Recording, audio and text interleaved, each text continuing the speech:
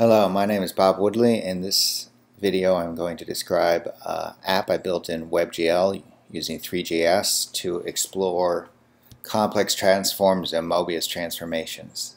The work here was inspired by a video Henry Segerman did on similar topics in the context of editing spherical videos.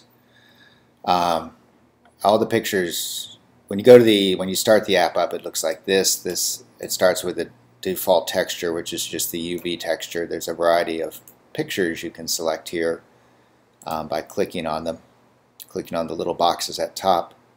So these are pictures I've taken with my Ricoh Theta symbol spherical photos, 360. They're not really 360 degrees. It's 4 pi, but colloquially they are called 360 degree photos.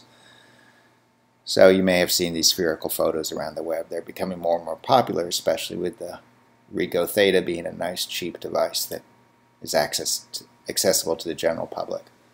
So I have a variety of photos I've taken with it. So if we go back to the texture, like I say, when you start here, when you start the app, you're at this screen here with the generic texture.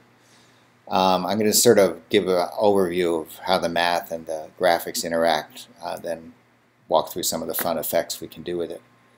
There's a little button here called toggle. So this shows the basic texture as a plane. Click it again, you're back to being inside the sphere. Obviously spherical photos are photos that are projected onto a sphere and you're just rotating the sphere around you.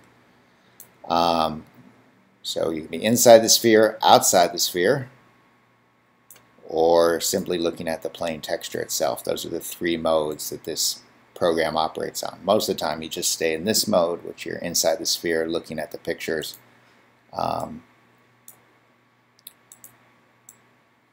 we can look at the different modes. Here we're outside the sphere and here's the plain vanilla texture.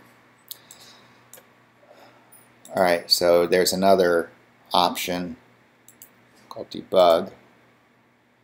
Now it's showing you the unit vector in XYZ space. So 3JS doesn't know anything about complex numbers. WebGL doesn't know anything about complex numbers as is. They're just dealing with Cartesian space XYZ. As you rotate, you're looking, this is a unit sphere and it's showing you here the unit vector, what part in the XYZ space you're looking at on the unit sphere. You can tell it's a unit sphere because the length is always 1. Now, as we indicated, what we're doing here is we're taking the Cartesian sphere and we're pretending it's a Riemann sphere. A Riemann sphere maps the complex plane to a sphere, and this shows you the point in the complex plane that you're looking at on this Riemann sphere.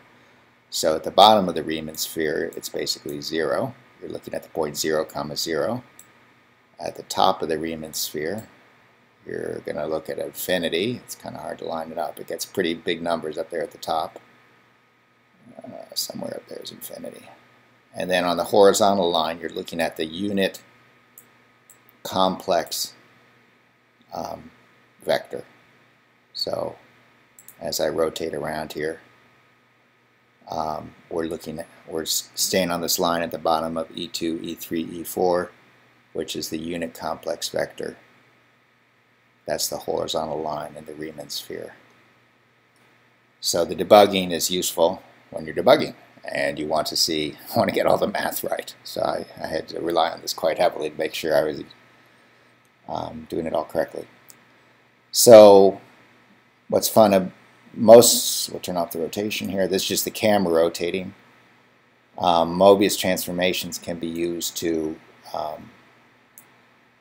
so the camera rotations, they rotate along the pole axis from the north pole to the bottom pole. But what if you want to rotate on a different axis? Let's say we want to rotate on a point there. So I just put a red dot where the camera was looking, and now I'm rotating around that red dot.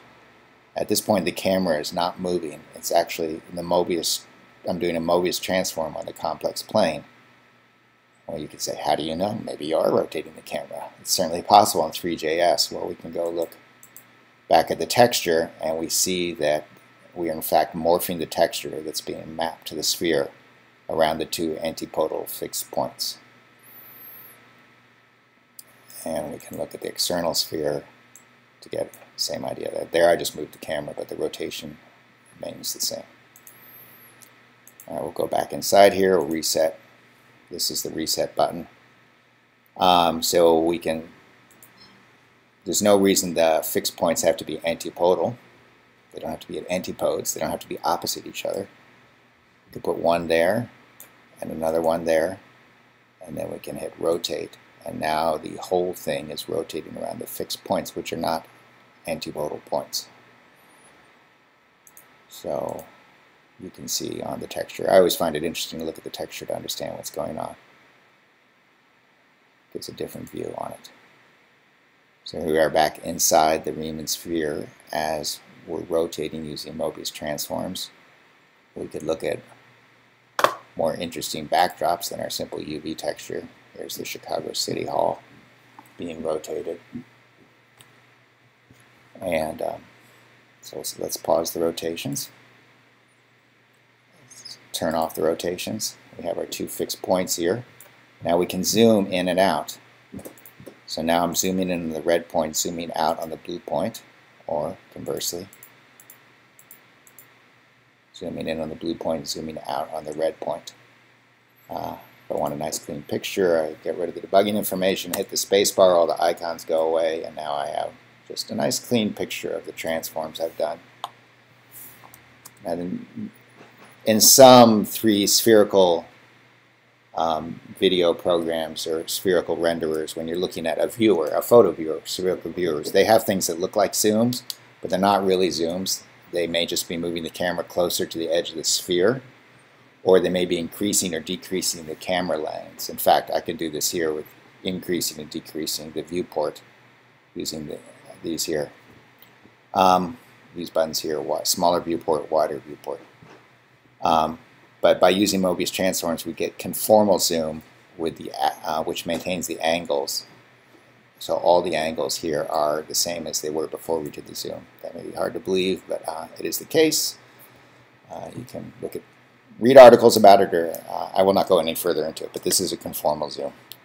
Once again, we hit rotate, or we hit reset. It looks like rotate's a little dangerous. It's the reset button. So I have showed how to set fixed points. I have showed how to rotate around the fixed points. I've showed how to zoom in and out the fixed points. Those are your Mobius transforms. You can apply other complex transforms to the texture. Like here now we've applied x squared. So x is a complex number, and we're squaring the function, the transform function we're using is x squared. And now you see instead of well, there was one long hallway before. Actually, let's reset it. What we had before is one long hallway and a doorway. One long hallway and a doorway. Now we do x squared. We have a doorway, one long hallway, another doorway, another long hallway. Once again, we go to the texture, see what's happening. It's applied a branch point, so now we have the same texture repeated twice. We can remove that effect. This was the original texture. Now we do x squared, we can do x cubed, x to the fourth, and so forth. May be clear to see with the original texture here, or City Hall texture. So obviously this is quite interesting for video, so I've recorded some videos. This is the video that was done on North Avenue Beach here in Chicago. It's two volleyball players. I put the camera right underneath the net. There they are playing, two volleyball players. We can set a fixed point on one of them. Turn on the debug so we see the fixed point.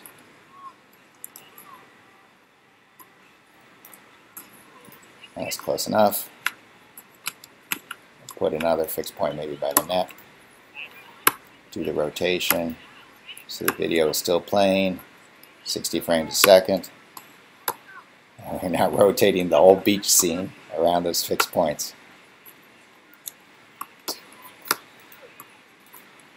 We can, instead of two volleyball players, we could have 4 volleyball players. 6 volleyball players. All. We still might want to rotate to fit more of them in the screen. I think we're going to see more, maybe not. There they are. The whole beach is rotating. Now the video stopped. I'll restart it. Rotating around those fixed points. Yes, my son is standing next to me asking me to show the infinity effect. Alright, let's get rid of the rotations. Go back to normal.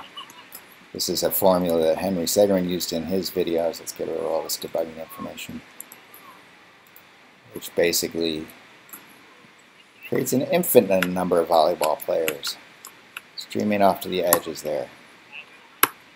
That's a fun little effect. What if we square the scene? Now we have 2 infinities. There they are, 2 infinities. And so forth, more infinities. So this, have fun playing with it, exploring the complex plane and the effects you can do to video.